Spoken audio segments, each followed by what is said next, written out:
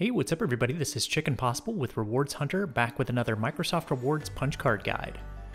So if you take a look in the Rewards app today, you should be hopefully seeing the Microsoft Rewards Top 10 punch card for November. This was just added today and is worth 500 rewards points. It's good through November 30th, and the first thing you want to do, as always, is click to activate the punch card so that you get that first green check mark, and that way you know that the achievement that we get will count towards this. So as usual, there are the top 10 games that are listed at the top of the screen and in the description on the left. The only one that I'm aware of this time that will probably not work for this is the Turbo Golf Racing. Unfortunately, that's still in game preview, and I don't think there are any achievements supported in that game yet. So I would steer clear of that one, but any of the other 9 games should work fine. I'm going to be using an achievement in the game Astroneer, and we're going to collect a research sample and get an achievement for that.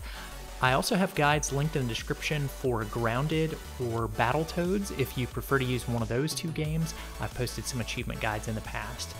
But if you have not already collected an achievement in Astroneer, let's go ahead and grab one in that. So we're just going to press A to get started. Astroneer is also available on the cloud if you want to play it that way. And this will take us just a couple of minutes to grab this quick and easy achievement. So let's choose Solo, Start a New Adventure Game. And then the pod will leave the space station. It'll take just a minute to get down to the planet surface. It's pretty quick, but you are not actually in control of the pod. This is just kind of an automated process right here where it lands on the surface of the planet. So we'll need to just exit the pod in just a minute, and then we'll work on finding one of those research samples, which should be fairly nearby. So once it lands, we're just going to press Y to exit the pod. And a couple of messages will pop up on screen. You can just press B to cancel out of those. And then we are going to walk around and look for research samples. So I was able to find one just right nearby here. It'll say research sample on it. And just to show you that there are some other areas to look around for some of these, you can kind of walk out into the plants and rocks and things, and you're just looking for any research samples that are highlighted with that little outline. And when you find one, you can just hold down the Y button to scan it.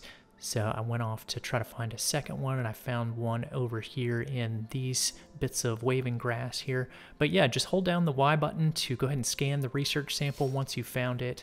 And it might take just a second for the achievement to unlock, but that is basically all you've got to do is just find one of those research samples around the landing area, and you should get the A Little Byte Goes a Long Way achievement for scanning a research sample.